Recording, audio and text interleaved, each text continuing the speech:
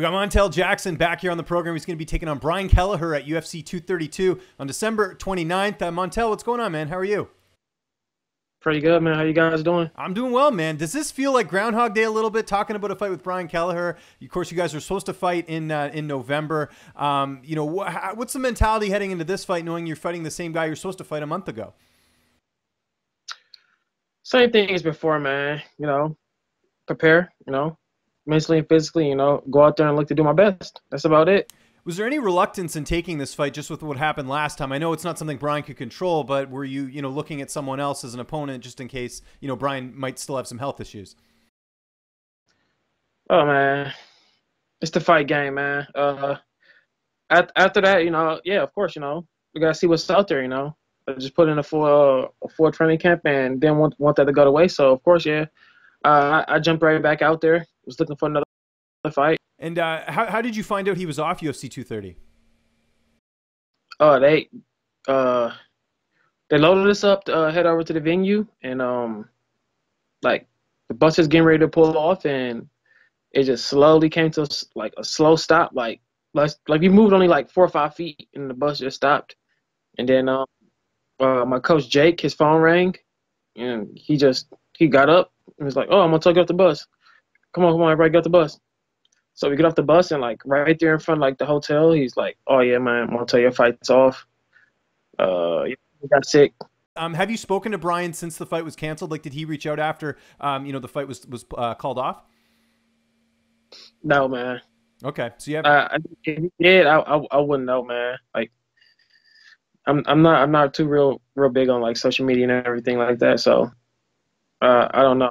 I wouldn't be able to tell you. I imagine you wanted to get on this Milwaukee card, though, that's happening this weekend, because obviously that's a short drive for you. Did you try and make a push for that? Yeah, man. Yeah, of course. Yeah, I was trying to get on the Milwaukee card way before I even knew about the Kelleher fight. So I knew the UFC was coming to Milwaukee. A couple guys I knew and I trained with a couple of times around that card. So I was excited, and I was like, oh, this is my time. Let's do it. Let's make that stamp smack dab in my own hometown. So of course I was trying to get on the card, but the card was already pretty filled, and no one pulled out. No fights really got scrapped. So there really wasn't any options for me to even get on the card. That was out of perspective to even ask at that point. So right, yeah, that makes sense. Just hoping and wishing, And just last thing, sort of on the last scheduled fight, did you take any time off, or were you right back to training once the fight was called off? I wasn't pretty sure if something was gonna fall through for someone else, so I got right back to it right away. Okay, so you didn't take much time off. So let's talk about the rescheduled matchup. You're facing Brian Kelleher. Did you sort of have notes from the first training camp that you could kind of refer to? How have you sort of prepared yourself for this camp? Man, nothing really unusual for me, man. I leave all that stuff to the coaches, man. You're on autopilot. I just fight. Yeah. Yeah, man, I don't put too much thought into whatever, whoever. I go out there and do my thing, man. And we haven't talked since you had your UFC debut, and I know that fight didn't go your way against Ricky Simone, but what did you take away from that short notice opportunity? And again, it was one of those fights where even though you lost, I think you put on a good showing. Oh yeah, man. I was 6 days off the couch, man. I learned you got everyone says oh I want the opportunity, I want this, I want that, but you gotta be prepared for the opportunities, man. You gotta be prepared, man. And that's one of the valuable lessons I learned. I gotta be prepared at all times. You never know what's gonna fall in your lap, man. Opportunity waits for no one. So you damned if you do, you damned if you don't. You don't want to shoot yourself or have that shoulda, coulda, woulda attitude. Oh man, if I would have did this, or I should have did that, or I could have done this. That shit's for the birds, man.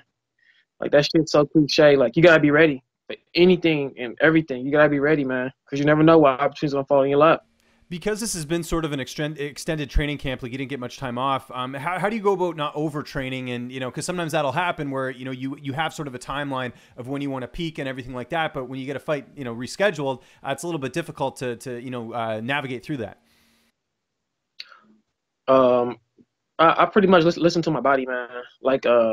If anything's starting to nag or any muscle fatigue, then I take a day off, or I take half a day off, you know, do some rejuvenating therapies, to myself, and just try to reset and get back to it, man, right away.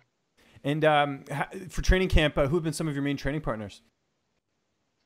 Man, I, be honest with you, man. Like, I don't know, man. Whoever comes to the gym, man. Okay, so it's just a mix of everyone. I know even like Leah Letson trains with you guys, and obviously she's she's basically, well, she's 45 or 35 or so, but she says she was training with you guys too, which is kind of cool. Yeah, hell yeah, man. At our gym, no feelings will be spared, man. No, everyone's got to get in there. You about to. I was going to ask, how's your training partner Tim Hiley doing? I know he had a pretty bad break in the gym. I think it was last week or week before. How's he doing? Tim, he's in good spirits. It just like like he see everybody else like out doing their thing, and he's in a fucking wheelchair. Like that sucks. That really sucks. The his injury isn't that bad. From the research I saw and everything. Like dislocated ankle and like a broken fibula isn't that bad. He didn't have like any like he didn't tear any tendons or any ligaments or anything in his foot and his ankle, so he should be back within like less than a month and a half. Okay, that's good to hear. How's the weight cut going? Oh man, wait, cut's easy, man. Just dialing in on the diet and stop eating them cheeseburgers, man, and eating them Sundays. I'll be fine. How do you get through Christmas? Do you just have to postpone it? Because I'm sure there's going to be a lot of holiday food and everything like that. Man, I'm leaving Christmas Day, so I'm gonna miss all that. But like it really ain't nothing, man. It ain't really nothing for me. Like just call my mom or like call my grandma or call like one of my like my friends' moms and stuff. They make me something to eat. Like that's no problem, man. Okay, that's good to hear. How do you see this fight playing out on the 29th? I don't know, man. I'm just gonna take whatever he's giving me. No, that's all I could say, man. Like I like again, like I want to know till I get in there. Yeah, So like, no, that's sure that's true for sure. I guess the main thing is getting the win, right? Because you obviously want to bounce back here and keep that great record you have going. Because again, you had a really tough opportunity, like you said, 6 days out in your debut. yeah, but like if I'd have been like consistently training and like prepare, for the opportunity, and then like hit it, like we wouldn't be, we might not even be here. Like I'd be on a whole different, whole different path. But everything happens for a reason. So like that taught me like you gotta be ready. Like there really is no time off, no days off in this sport. You gotta be ready to go because it's always somebody out there that wants your job. It's always somebody out there that wants your place. It's like you gotta remember, you gotta put yourself in those shoes before you even got here. Like like use that guy that was fighting your heart out, training your heart out. Because this is one of your dreams. To make it to the UFC and be given this platform. So like I still like I just go back to thinking that same way. Go back to thinking like I'm that guy in them amateur days, and like I'm fighting to make my dreams come true. Like that keeps me going right there. Does it add a little bit more being on this stack card at the end of the year, and the fact that Jon Jones is on this card? Like does that make it a little bit more exciting of a matchup, or is it just another fight for you? Like to be honest with you, man, it do. It like it really like I add that pressure on myself. Like I remember I remember like I was a kid and I was damn near in high school, and like Jon Jones was making noise. He like when he fucking broke Brandon Vera's jaw like that right there, was like, oh shit, okay, this dude's the real deal. Like John is on his way. And then when he beat Shogun, I'm like, oh shit, like if this dude can do it, like I know I can do it. I know I can do it like 100%. So he was a bit of an inspiration for you, I guess. Yeah, hell yeah, like seeing like Jon Jones like a young kid like just come off and just like boom, just go on a tear right away. That was like right there, that gave me like that took away all doubts. Like, oh, you can do this. You, you can really be whatever you want to be. You know, like you can control and make your own destiny.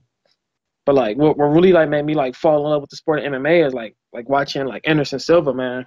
Anderson Silva was like, and it's that right there is that, you know how like people talk about like Michael Jordan, and then like people talk about like LeBron James. Like for my generation of watching MMA, like Anderson Silva, like that's my Michael Jordan. Like no one's better than the GOAT. Like I don't care what you say. Like no one's better than the GOAT. And then you look at like the current people that say like Jon Jones or GSP, you know, that's their Michael Jordan, you know, and I can't do nothing but respect that, because they'd never say that. They'd never say like their GOAT is better than any other GOAT. So like, you know, I take it all with them pride. But like Anderson Silva was the man.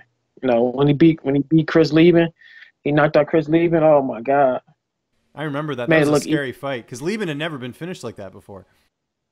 Man, he made it look so easy, man. And then like when he knocked out Victor Belfort with that front kick, crazy, man, crazy. Last question before I let you go here. I know you're not a big social media guy, but obviously your name is very similar to a famous R&B guy back in the 90s, Montel Jordan. Any thoughts of ever coming up to This Is How We Do It in your entrance?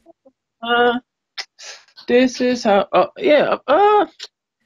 I think don't you know, should, man. The connection's there. Anytime you fight, I always see people make the references. Yeah, but my name is spelled Montel. That's My true, name but is it still sounds similar, right? Yeah, but I don't know, man. Like that, like I don't want to like poach or encroach on like that dude's style. Like that's dude's style. That's his stuff, you know. Like all Montels aren't the same, you know. Like No, of course. I just figured it'd be kind of like a funny joke, right? Because like you have the similar name, so I don't know. But no, no, man. That ain't you even my. can't mess with This Is How We Do It, is what I'm hearing from you. Yeah, man. You can't do that. Like even though my name Montel, man, I wouldn't even want to do that to him, you know. Okay, fair enough. Pay homage to the man. I like that. This is going to be an awesome card. It's coming up here December 29th. It is UFC 232, Montel. It was great getting a chance to talk to you, man. Just remind people where they can find you on social media, even though I know you're not on it that much. And if you got any sponsors or shout outs, the floor is yours, man. Yeah, man. I want to thank the UFC. Thank Dana White, Sean Shelby, Mick Maynard. Thank Jason Howes, Iridium. Thank Jacob. Thank Ed. You know, Ed be setting up a lot of these interviews, you know. Thank my team, you know, Pura Vida. Shout out to Zach. He's fighting this Saturday on the Milwaukee card. Shout out Leah. She just won her fight. Goodwill. I want to like send a shout out to Tim. Tell him to get well. Shout out Alton. He just had a big fight and he won this fight. Yeah, against Eric Murray. That was a good win. Yeah, man. Man, Alton's a big country motherfucker, man. And now he's part of Team Iridium too. You guys are under the same management. Yeah, man. I don't know why would Eric Murray lay on the ground and let Alton hit him. Like that's crazy. That's just bad business, man. Like his health insurance premium probably gonna go to the fucking roof.